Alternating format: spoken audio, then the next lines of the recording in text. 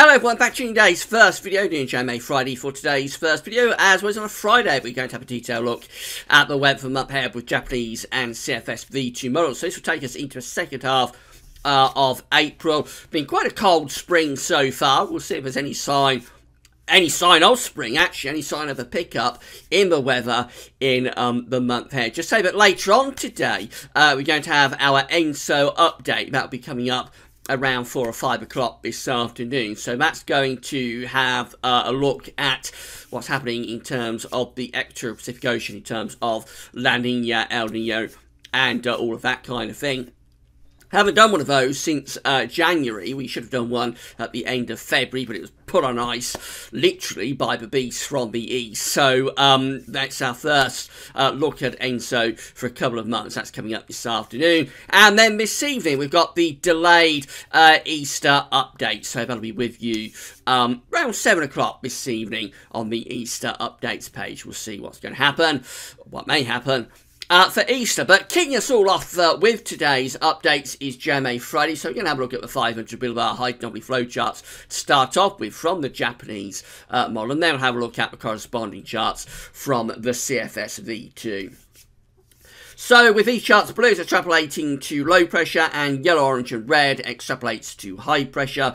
We're starting off with the pole view down, so that's the North Pole of the Northern Hemisphere just there. The mid-latitudes of the Northern Hemisphere is around there. British Isles is just there. So for the week ahead, these broke down into week periods. So the week ahead taking us to the 23rd of March through to the 30th, lies quite a deep area of below average heights over and to the east-northeast of the UK, with above average heights out in the central part of the Atlantic Ocean. And it means that we're doing something rather like that with the flow and with the jet stream. So we're placed on the cold side of the jet stream. We're probably pulling down cold air from the north, possibly even from the northeast. So it looks pretty wintry, that for the week ahead. Certainly colder than average, and you would expect in this unsettled pattern the risk of some wintry precipitation at times too. Then we go through to week 2, takes us from the 30th of March through to the 6th of April. So we go through to the second month of spring 2018. With above average heights through the Atlantic and extending up to the north, and then we've got below average heights over to the east of the UK. With the flow and with the jet stream, we still remain in that sort of pattern, so it still looks pretty cold there and unsettled as we're going into the first week or so of April. This covers the Easter period, of course. I say the third Easter update will be with you tonight, and that looks pretty cold, pretty unsettled. So it looks like below average temperatures, cold average conditions, and maybe we'll see some wintry weather will continue into April on today's update of JMA Friday. Of course, we'll see what CFS V2 has to say about that in a moment.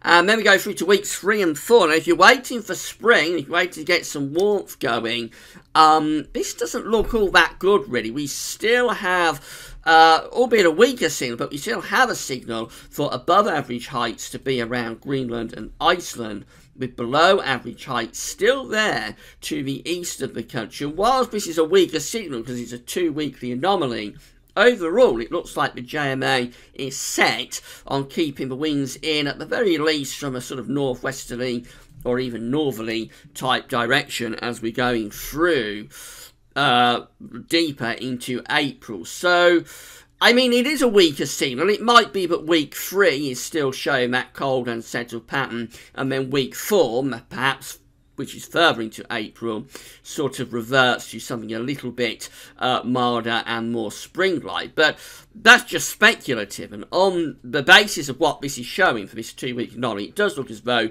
the JMA is keeping things pretty cool this week, and unsettled, maybe even cold and unsettled, well into April. Let's confirm that by having a look at the temperature and precipitation anomalies that go with those heights. So now we're looking at the equatorial and sort of tropical and mid-latitude view. The British Isles in the top right-hand corner of the chart as you're looking at it on this view. We can't see the North Pole. That's off the chart up here, but we just had a look at the North Pole, so we know what's going on up there from the pole view down with the last charts we was just looking at. So a reminder of that week 1 500 millibar height only with the area below average heights over and to the east of the UK as well. And then we've got the above average heights there through the Central Atlantic, which means we do something like that with the flow and with the jet stream as well. So temperature anomalies from this pattern, you'll not be surprised to see that in the week ahead, the 23rd to 30th of March, we're coming out colder than average in the week ahead, and precipitation anomalies are close to or maybe a little bit drier than average, so not overly unsettled in the week ahead, but certainly quite cold, the temperatures coming out below average. And then we go through to week 2, which is the 30th of March through to the 6th of April, when we have that area of below average heights over and to the east-southeast of the country, above average heights out to the northwest, and we're pulling wind in from the north, or possibly even from the northeast through this early part of April. So temperature anomalies, they're still coming out substantially colder than average here. It's actually a colder week compared to average compared to week 1. So the next couple of weeks, if the JMA is right, we really are in some quite cold weather indeed for the time of the year.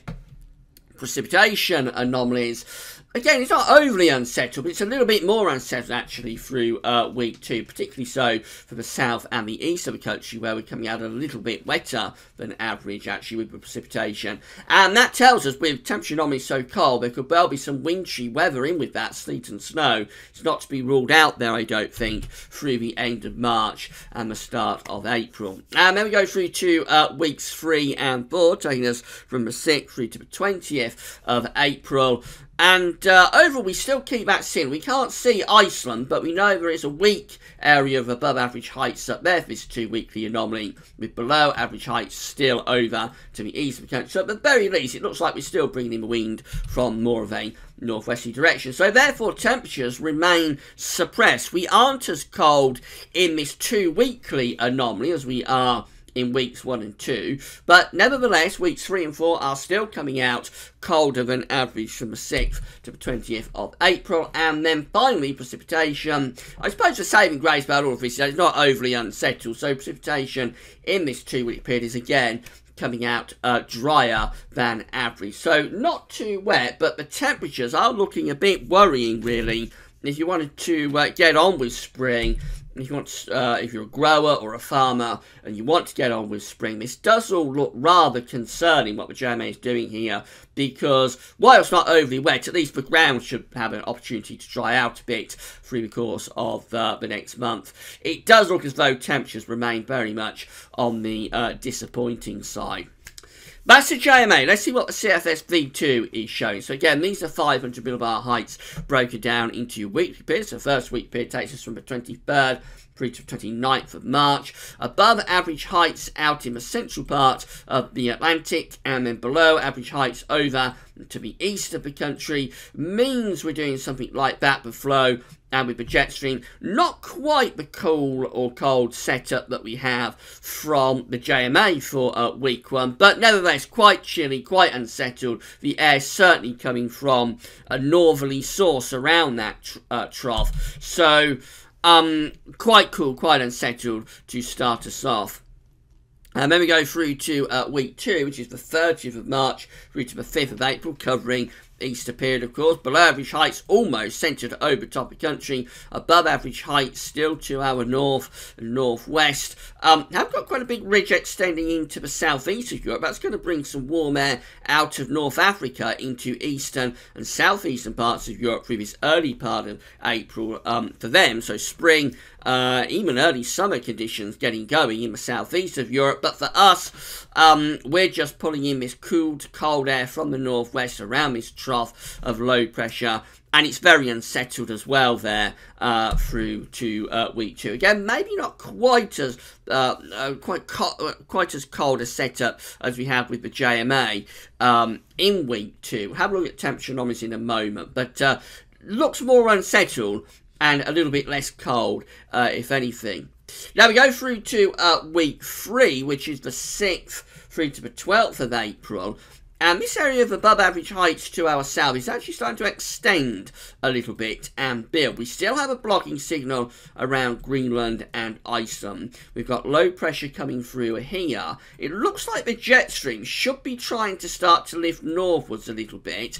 So I won't get overly excited, but we might be starting to bring a little bit of spring warmth into the south there through that second week of April. Although overall probably still quite cool and quite unsettled. But this does look quite a bit better. This is the 13th to the 19th of April, where that area of above average heights is extending through central parts of Europe now, with low pressure out to the northwest and also up to the northeast. And this blocking signal is going more over towards the Canadian side of the Arctic. So I think we should now be starting to lift the jet stream further north, and that should be spring commencing really through the middle part of April. So the JMA wants to keep this cold, unsettled sort of pattern, although not overly wet pattern, but certainly cold pattern, going through into the middle part of April at least. The CFS is suggesting that through April we should start to raise the heights to the south and probably start to lift up the temperatures as well. Temperature anomalies in the week ahead are coming out colder than average for most of Europe and the UK included. And then week 2 temperature anomalies are also coming out colder than average. Week 3 temperature anomalies are still a little bit cooler than average, but less so than in the first couple of weeks.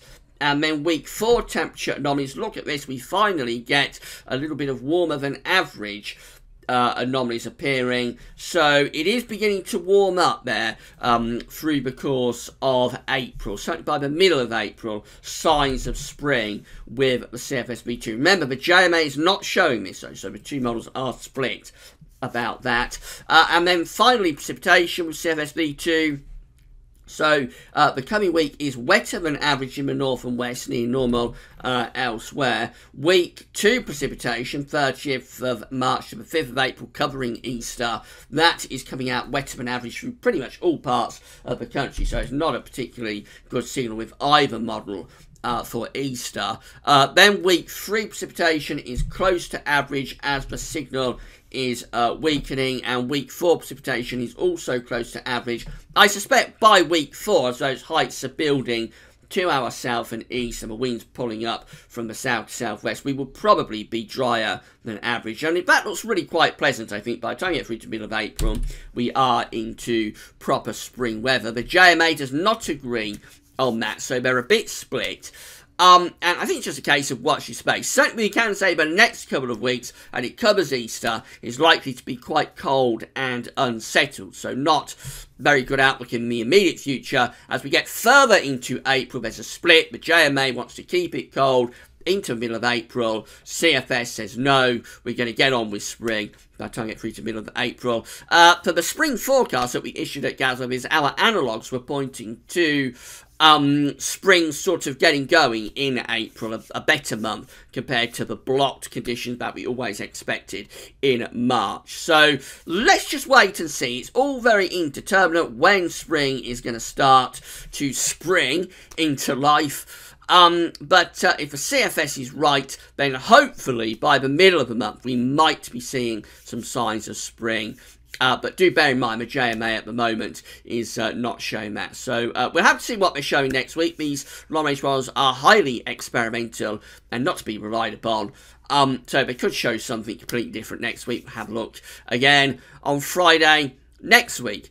Coming up later today, we've got our ENSO update, and then tonight we've got the third Easter update. So keep coming back for all of the updates. But that's all for now, and thanks for watching.